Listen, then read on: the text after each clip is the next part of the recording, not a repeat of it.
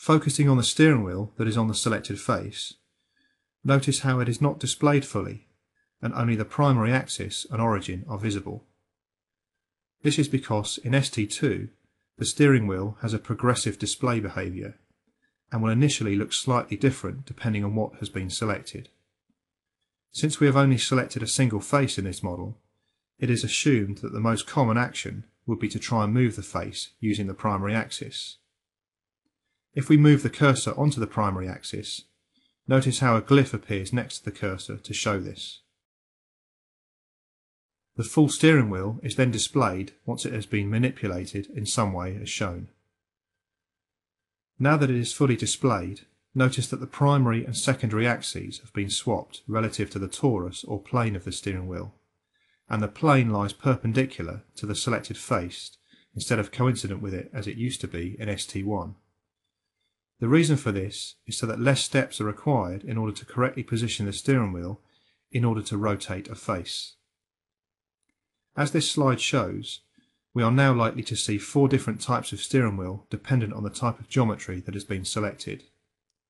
We have the 3D face tool, which then transforms into the full 3D steering wheel when manipulated.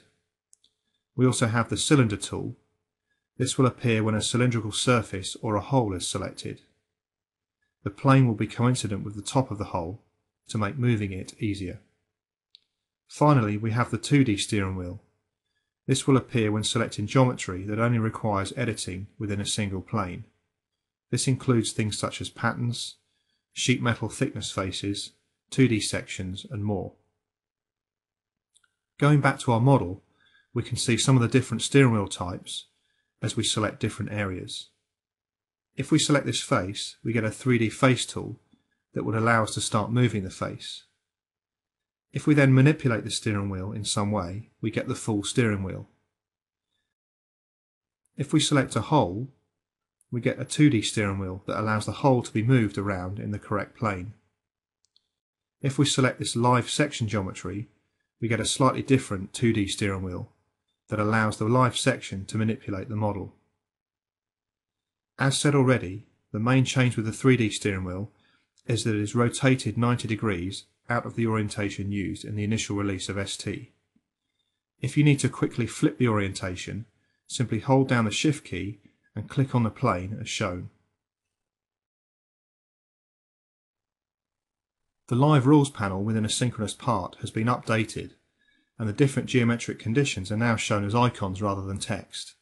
This saves room in the panel. Also, the Live Rules settings are now global and session based. If changes are made, next time Solid Edge starts, they go back to the initial default settings.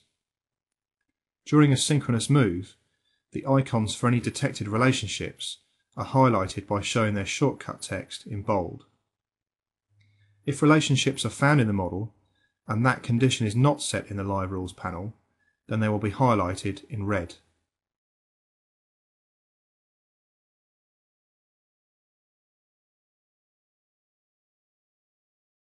The local symmetry option has been moved from the advanced Live Rules area onto the main Live Rules panel for easier access. This makes it much faster to define a local symmetry plane during a synchronous move. In addition to this, options to keep geometry aligned to the global or a user-defined axis have been added. This will be covered in more detail later.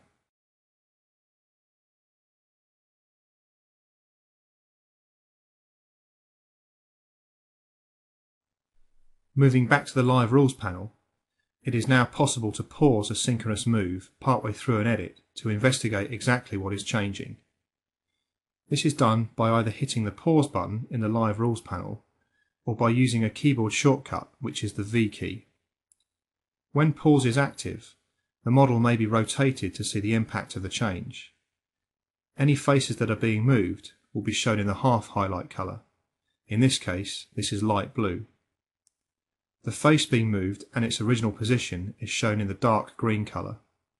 Also, during a paused edit, only the PMI dimensions that are affected will be displayed.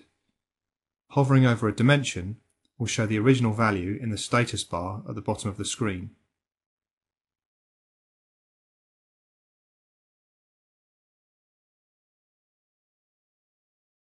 To continue on with the edit, simply hit play or hit the V key on the keyboard again.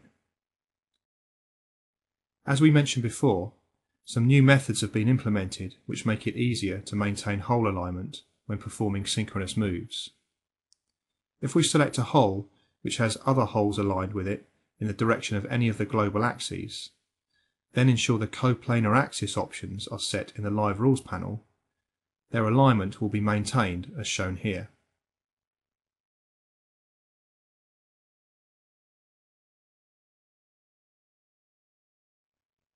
If we have a series of holes that are not aligned with the global axes, it is possible to maintain their alignment.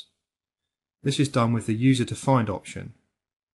After selecting the hole, setting the orientation of the primary axis, and then initiating the move, we can select the Custom Axis command in the Live Rules panel, then select one of the other holes.